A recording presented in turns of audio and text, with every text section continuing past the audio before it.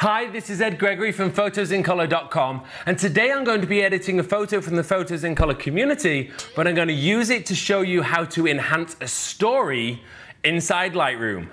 Theme tune. Do-do-do-do-do-do. I'm telling a story. Ooh, what story am I telling? Meow, meow. Now I was meowing because I was a cat. Now I'm going to be editing a photograph sent in by Erin Elkins, so thank you so much for this image, and it's of a cat. Now I'm going to be doing a lot of edits on this image today, so it might not be exactly the best end result, but it is showing you lots of different techniques on what you can do to an image. But most of the things I'm going to talk about is all about story and how to apply focus and add drama to an image. And also, I make it a little bit too purple or pink. I've gone back and had a look at it. I don't like it. And you might be wondering, well, how have I seen what I've already done if I'm about to do it? Well, that's because I recorded this video about 3 weeks ago, and then I realized that this section of it, I was completely out of focus. So I've had to re-record the beginning. But what you're gonna see is when I go, I'm gonna look inside Lightroom now. I'm gonna change what I'm wearing in the little box at the bottom. So let's jump into Lightroom and have a look. So here we are. This is the photograph by Erin Elkins, and let's see, it was taken on the Nikon D610 using the 24-70, which is part of the Nikon trilogy of awesomeness. It's the middle lens of that, the 14-24, then the 24-70 2.8, that's this one, and it's just absolutely amazing, taken at 42 millimeters. Now, before we get into this, so we'll jump into the develop module so we can have a look at it. But essentially, it's of a cat. The internet loves cats, so I hope you all love this tutorial. But essentially, the cat's going somewhere. It's on the prowl, it's doing something, maybe attacking something over here. So we want to enhance that story. We want to see if we can tell that story even more. So let's get started. Now, usually I'd start off with the basic panel here, but what I'm going to do today is I actually want to affect quite a lot of the light before I actually do an edit on the rest of the image. That's because the base of it I want to actually alter a little bit. And this is, let me show you what I'm going to do. So I've come into the graduated brush tool, and I have a tutorial on this one, I believe. So then what we're going to do here is I'm just going to pull back the exposure. And what I'm going to do, because the cat's coming over here somewhere, so I want to create an idea that the cat is coming from here, going to here. So therefore it's coming from somewhere that's dark and going to somewhere that's light. Now I do this often by creating this kind of a triangle like this of dark areas. Now that's gone way too much, and the reason is because I've covered a lot of the cat. So I come into the brush module of the graduated filter. I hit O so I can see where it's taken effect. And then I go in and I hit erase. Now what I'm going to do here, anywhere that it's touching the cat, I'm just going to erase it. And I'm not going to be too strict about this. And I'm going to pull down, once I've done most of it, my flow, so I can kind of fade out a little bit. And also where these highlights are, which is the line of focus, I don't want to lose that energy, which is kind of in this image in those areas. Great. Now let's click on the other one, and we're going to do exactly the same. So that one little area here I really like. I've already darkened this area, so we can just smudge that out a hair. And then it's on the cat. So we'll just, I wish I knew the name of the cat's name. I just don't. It would be cool if I did, so I could be like, oh, Harry the cat. So if you're watching, Erin, then please tell me your cat's name. I'm going to bring back that tree as well, because I kind of got rid of it too much. There you go. That looks really, really nice. So we'll come out of this and let's look at the before and the after. See how now there's a little bit of drop. The cat's going somewhere. Okay, the next thing I'm going to do is also inside the graduated filter, and what I'm going to do here is I'm going to add a little bit more focus. So although it's a nice shallow depth of field, I'm actually going to help that by reducing the sharpness a lot and the clarity a little bit, adding another graduated filter tool, and essentially what I'm doing is creating, it's like a tilt shift effect. I'm holding down shift so that these lines are nice and straight, and I'm just drawing those on like so. Again, I've gone all over the cat, so I'm going to go to brush, up here and erase. Now, again, what I just said is kind of like a tilt shift effect. If you want to know how I do, why I'm doing this or the technique that I'm using, then I do have a tutorial on my channel for tilt shift. I know that for sure. So let's just paint it off the cat. Again, I'm kind of not spending a lot of time to get it really accurate. I will auto mask and then paint back in where I think I've missed it. Lightroom is not a masking, it doesn't do masking particularly well, but it does do it okay.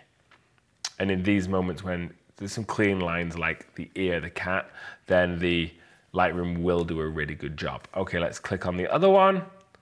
This one's a lot easier down here. We'll just erase, get rid of the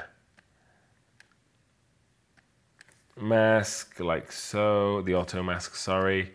And let's just paint it off a little bit on the cat. I think that's gonna be pretty much.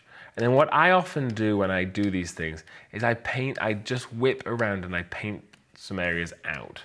What I find is it keeps it looking that little bit more realistic when I come back. Great, so before and after, we're already starting to go somewhere. But the next thing I want to do is focus on, the cat is here, and look at the line of the cat, head down, it's looking here. That's what it's looking at.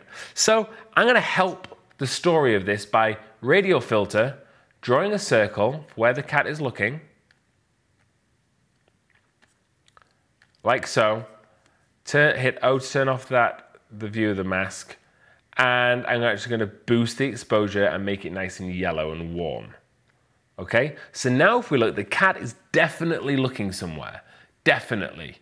So you might be wondering why would I have just added in that thing? Well, what it does is it allows us to draw some focus into this image, but it's kind of just a washy circle. So again, I've gone into brush, erase, and what I'm actually going to do is I'm going to create it so that I'm actually going to paint out this whole side of it so that it's actually coming out towards the cat.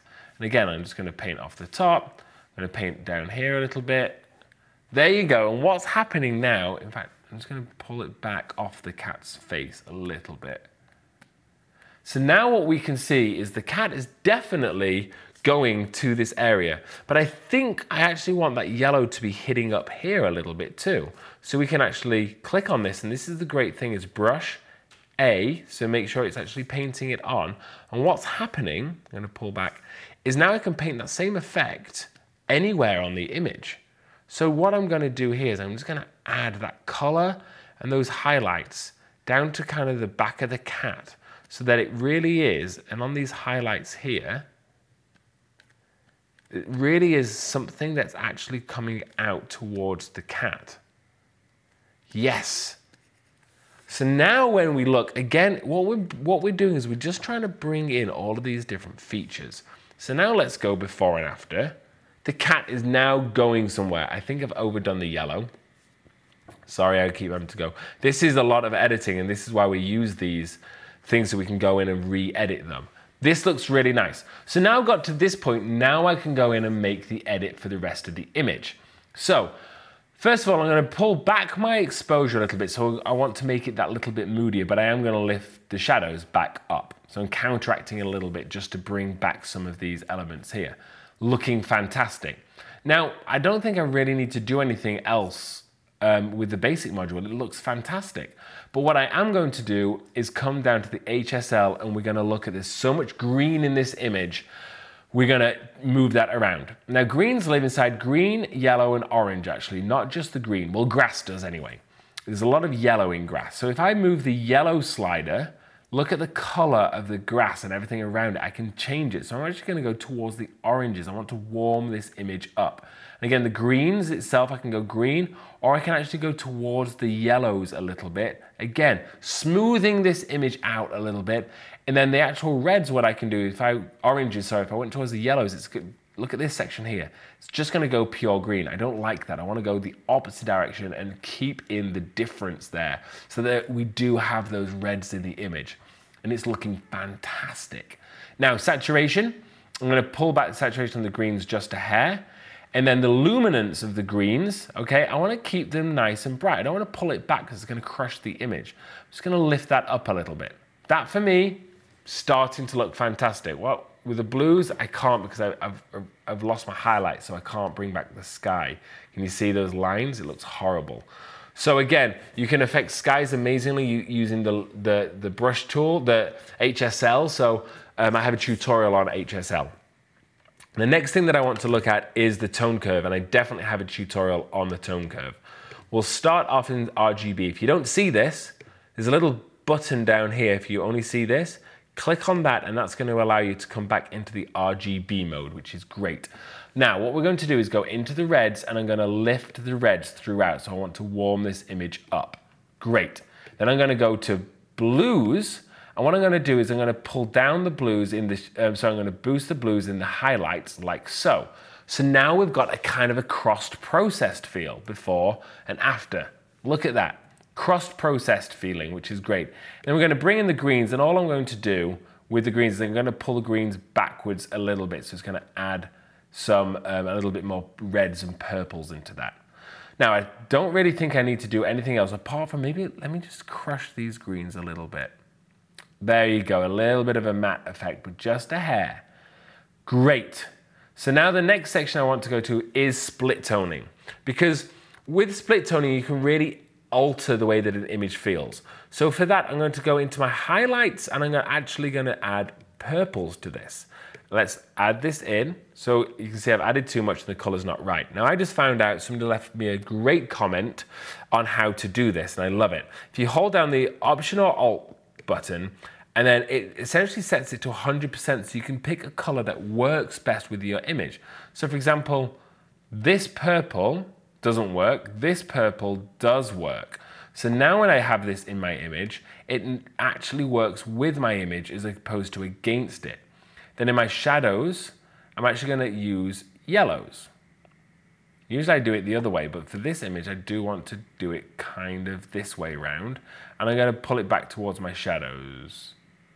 A hair. Great. Now, before and after, it's looking very dramatic now. Now, I'm actually going to go to the very bottom and go to the camera calibration. This is used to change the base level of the colors of the file so that you can do all of your other edits.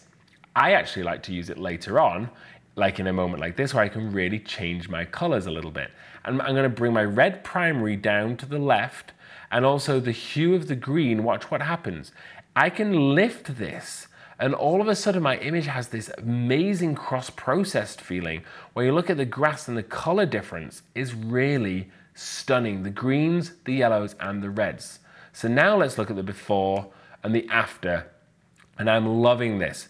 Blues, I'm not really going to do any of this because I can go all the way to the reds and give it a red tone, or all the way and give it more of a green tone. I'm going to leave it at just a little, going to pull it back towards the reds a little bit. Now, I like this, but now I want to boost my contrast. No, I don't. I'm going to leave that. Instead, I'm going to use the Radial brush tool, and I'm going to add a little bit of focus to the cat, because that's what we've been ignoring in all of this, is the cat, but I wanted to set the scene first. So now I'm going to, again, direct this light along the line of the cat. I'm going to invert the matte, not have it inversed, and then I'm going to bring these, make it a little bit darker. Okay, like so. But again, what I'm going to do is brush, erase, and what I want to do is I really do want to pull back this line that the cat is inside of. Okay, for where, what did I call it, Charlie? I can't remember, I thought I named the cat earlier. But I wish I did have a name for it. So maybe David the cat. Sheila. Ooh, Elspeth. Elspeth the cat. So what I've done is I've just painted all of that off a little bit. Then I'm going to take the brush tool and I'm going to counteract it by boosting the exposure, lifting my shadows and my highlights just a little bit like so, and I'm going to boost the clarity and literally paint over the cat. Paint over Elspeth. Salvador the cat. Oh, I like Salvador. We're going to go for Salvador the cat. And I'm always trying to, wherever I focus here, I add the same amount to this one area of focus, and that's what keeps it looking that little bit more real. Now I do want to come back into this one. Where I added this, I've lost too much down here. So I'm going to lift it back up, and I'm going to go into the brush, erase. And this is what is amazing about Lightroom and all these things. I can always go back in and alter this. It's completely non-destructive, which really is kind of amazing for such a powerful piece of software. Great. So now I'm going to leave this image there and go before, great image, and after, drama, story, feeling. Let me lift up the exposure. There we go. There we go. So drama and feeling and everything. Before, one more time, great image, and after, oh, I often forget to do this in my tutorials because I'm too busy, and that's just going to straighten the image. Okay, so you can see I'm now wearing this shirt. Again, not the black t-shirt that I was wearing in the tutorial. Anyway, I hope you like this tutorial, and as you can see, I made a lot of changes, and actually I don't love the purple effect that I put on there, but it was a great way to demonstrate those features for you. If you like this tutorial, or don't like the tutorial, please give me a thumbs up and definitely subscribe to my channel because I've got loads more videos coming in the future. This was Ed Gregory for photosincolor.com. See you.